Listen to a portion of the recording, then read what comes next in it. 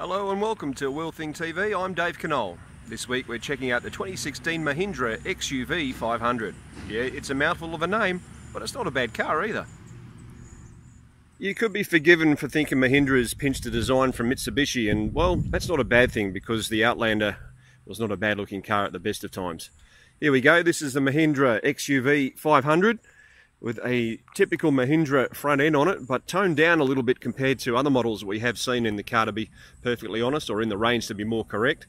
Not a bad looking car in one respect, but these little flutes that come down on the side, well, you know, they are a matter of personal taste, as is the slightly cheesy grille. At the rear you've got this rather interesting tail light structure, but it does work, and it's nice to see actually that Mahindra have gone just a little bit different by embossing a logo into the plastic there. It is a 7-seater as well, nice and easy. Open up the back, manual seats, all operated via these levers here, and they work surprisingly well.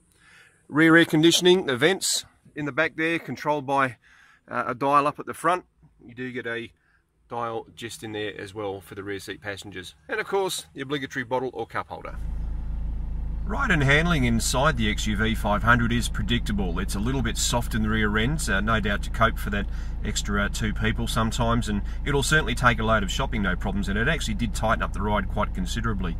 Handling itself does need to be tightened up. The steering ratio is just a little bit loose, and you sort of feel like you have to put in a little bit more work in order to have the front end point around to where you need it to be.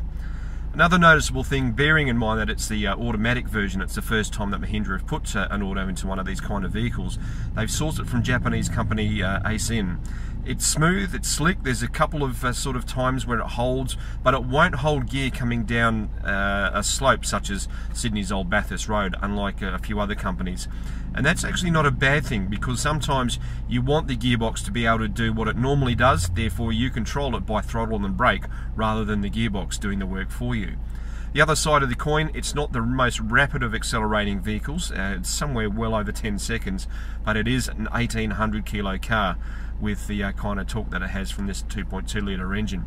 But as an overall driving package, it is easy to live with and something very much worth considering. Manual seats for the XUV500, and that's something a little bit different in regards to the startup procedure as well.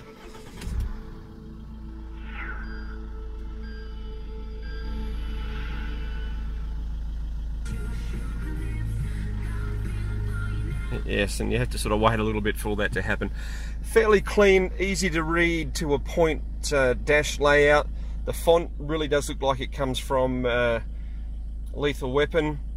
And I do think that the actual font size needs to be just that little bit bigger. It does make it a little bit hard to read, especially when you're on the go and trying to fiddle around with the air conditioning controls or anything like that.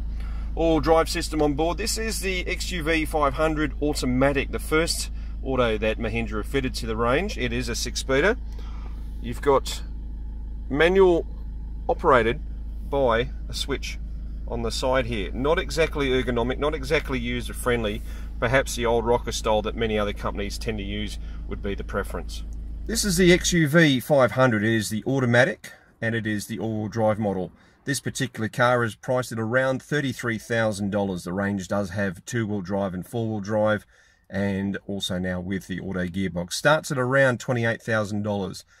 A lot of people were surprised when I said I was getting a Mahindra, and they all sort of sniggered and said, well, hope you'll be able to get it home. The car is performed flawlessly, apart from those little glitches that are just programmed into the car itself. Not enough to really stop the car from doing what it's designed to do, just one of those little frustration things that companies tend to have for some strange reason. At the end of the day, it isn't as nearly a bad a car as what people anticipated, and therefore it's worth a look. For Wheel Thing TV, I'm Dave Knoll. Under the bonnet is a 2.2 litre diesel pumping out around 430 Newton metres of torque. However, the car weighs well over 1800 kilos, which is a bit of a surprise that it doesn't look like it weighs that much, and unfortunately it really dulls the performance. There's a bit of a glitch in a way with this auto. It's not a glitch as such, but it's just one of these little peculiarities. What you do is you're in drive, you want to go through to reverse or park, you actually have to come through to neutral and then pause for a moment before you're actually allowed by the gearbox to move the lever forward. It's just one of these little things. It's a little bit of an annoyance, not to the point where you'd want to just rip the gearbox out and do it, but it's also very pointless in that kind of, why do I have to wait? Why do I have to just go and then like that rather than just bang it straight through? 2 glove boxes, but one of those would appear to be, when it opens, a nice little drinks holder of some sort. You certainly won't lack for rear leg room in the Mahindra XUV500. There is heaps and heaps of it. Now that front seat is done for a normal driving position, and as you can see, there is still acres of space between the front and the rear seats.